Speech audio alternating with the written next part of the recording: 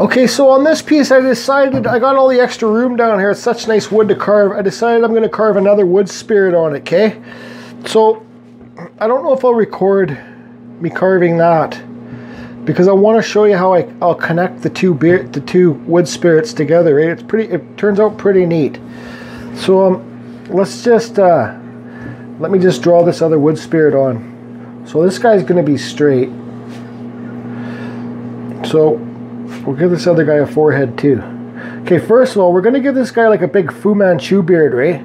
We'll try and give him some hair, right? There's his hair. And then we'll give him a big, I don't know.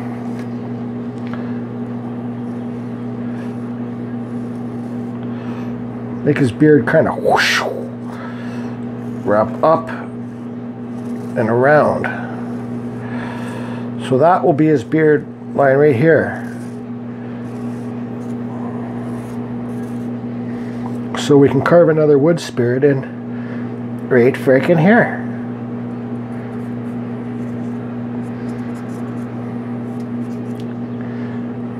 Okay. Now we'll make this guy, make his nose kind of the same. We'll make this guy's mustache sway off to the side like this guy's beard, like wind's taking it. Whoosh, right? Whoosh. No, that's not really that blowing that much. Let's do it more. Okay. And this one over here too. So let me carve this one, and then we'll go over the beard and stuff like that. You see?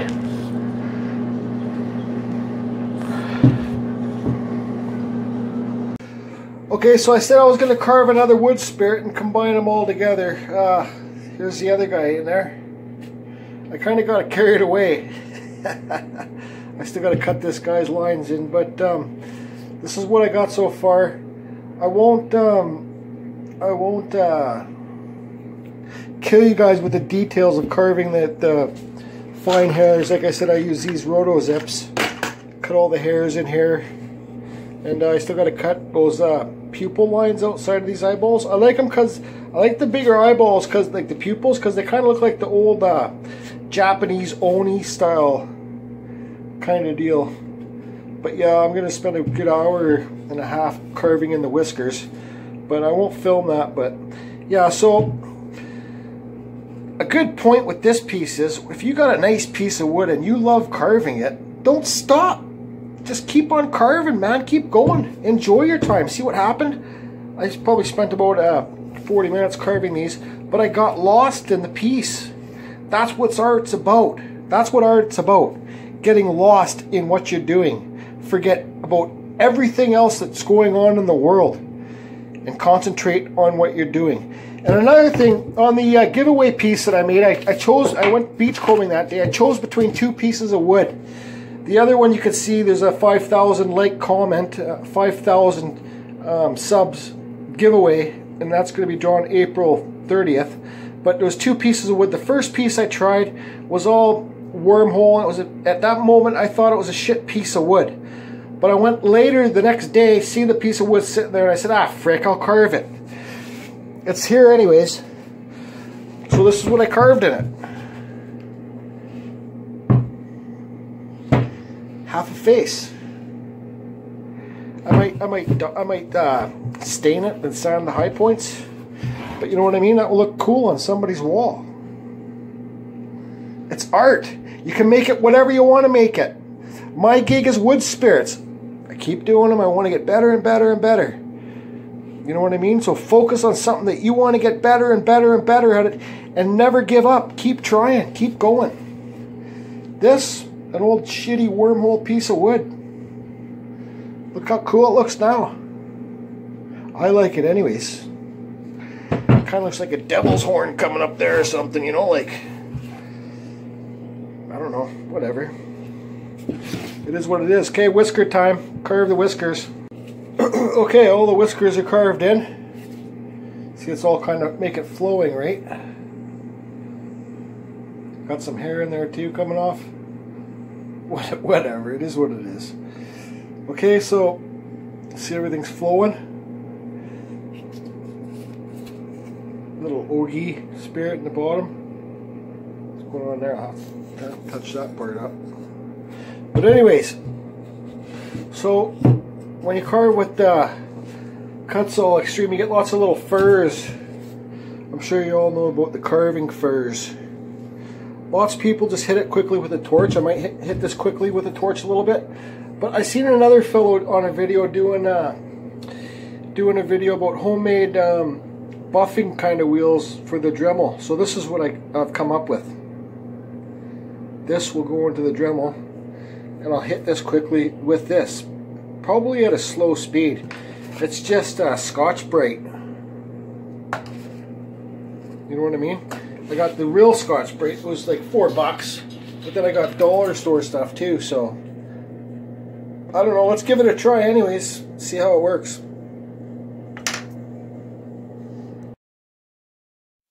Okay, so I originally filmed carving this whole video of the carving, but obviously I wasn't a producer in my past life, or a filmman, or a director, so who friggin' knows? I don't even, what will I be in my next life? Maybe a logger, if there's wood left by then, the way the world's going.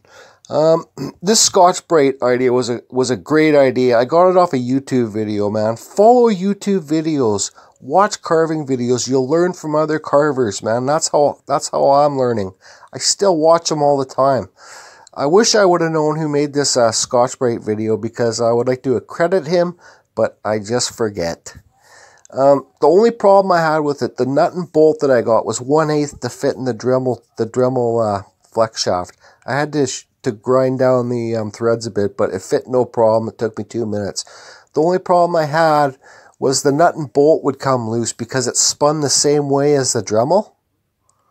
So the bolt would come loose, right? So what I need to do is I need to find a reverse nut and bolt thread, and then it will tighten itself, you know what I mean? I want to even try this with little pieces of sandpaper too. Just anything to save you money. Those little bits are expensive and they wear out pretty. Yeah, so see, here you go. Nut and bolt comes loose, right? But no, whatever. Big deal. Anything to save money, make your make sanding go by faster, no problem. I really like this piece original. I should have left it. I put oil on it. Yep, this is a Western red cedar. You'll see how dark this light color wood goes with like a clear. This is just a clear oil. There's no tint to it. It's natural color. But wait till you see how dark red. Yeah, see, look at that. It's a real beautiful color, but wow, man. Just from like a no tint oil. Like I said, I wish I left the original, but who gives a crap, right? It's still a cool looking piece in my opinion, and I sure won't have a problem selling this. I'll stock up for next Christmas. But I don't know. I hope you're all enjoying my videos, and I love carving, man. Arts help save my life, and you know, even if you're bummed out, go buy a Dremel. Go buy the cuts all carving tool and go to town. Watch my first video, two of my first videos that I've posted. You can see my wood spirits then till now. I think it's been like 2 years. It's called progress. When you first start, yeah, you're gonna suck. But you know what? Who cares? Who cares what anybody thinks? Only care what you think. Put your first carvings away so you have something to look back on. You know what I mean? Anyways, I've talked way too much. Take it easy and keep carving, and definitely hashtag be real.